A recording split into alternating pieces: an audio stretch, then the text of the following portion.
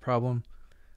We could use substitution here, but it'd be easier just to multiply this out and then take the integral. So we multiply the binomial or multiply it by itself, we get 9t squared plus, it ends up being 24t plus 16.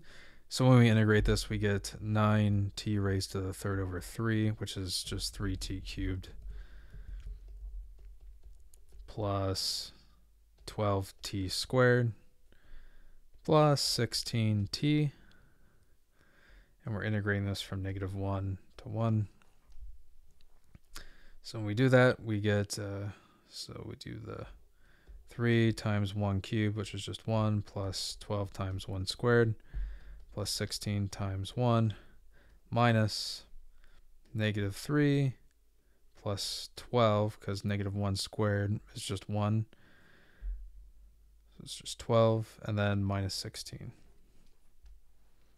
So this is 3, 12, 16. So we end up with 12,